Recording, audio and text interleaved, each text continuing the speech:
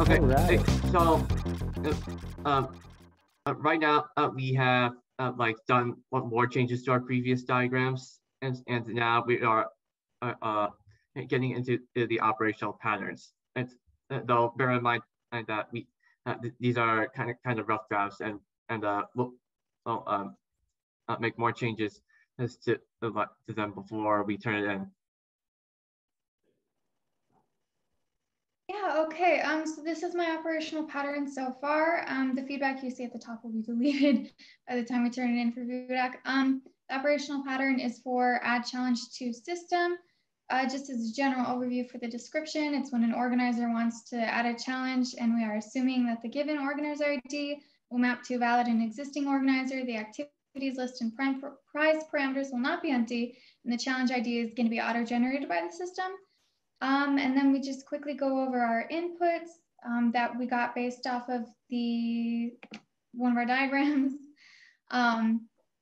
Changes, we go over creating a new challenge type, new prize type, new date type based off of the information that we have from the parameters, the associations that we're going to need. We go over the messages that will be sent. They're only sent to the organizer since that was the only actor we had for this scenario.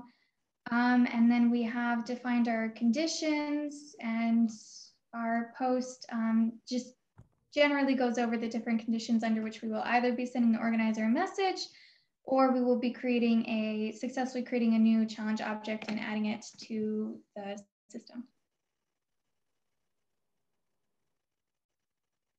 Yeah, that's it. I'm going to amount to something in this town, you'll see.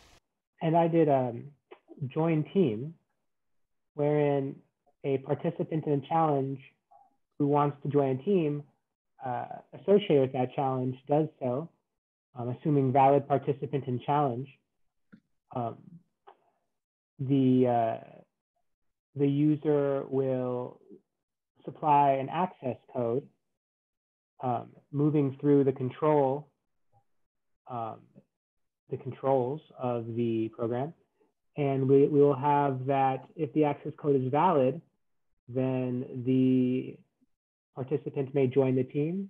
And if the access code is invalid, then they are given a message that they may not join and that they have an invalid access code.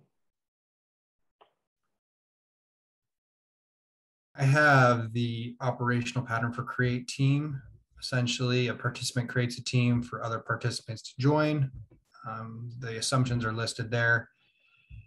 It goes through and lists out the input, what it reads from, the changes that are being made, what messages are being sent from the system to the participant. And then here we talk about in post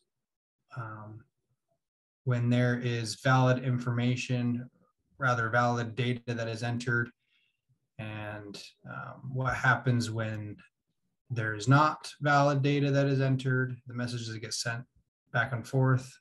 Once again, like Alvin stated, this is a rough draft, so there's still some things that need to be changed to it.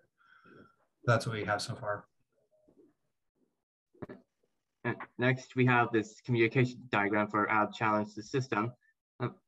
And it basically goes over what this function does. It's just with more functionality and what gets sent and what variables are taken, and so that a challenge may be created for the system by a particular organizer.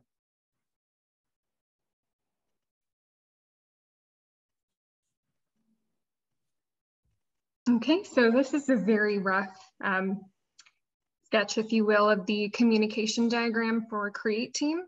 It's based off of the system class model and the sequence diagram, as well as the operational pattern for create team.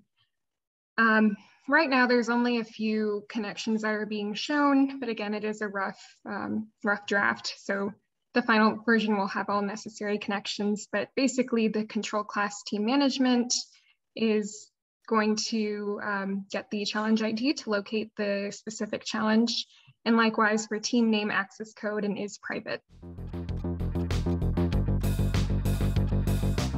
All right, and that's about it. All right.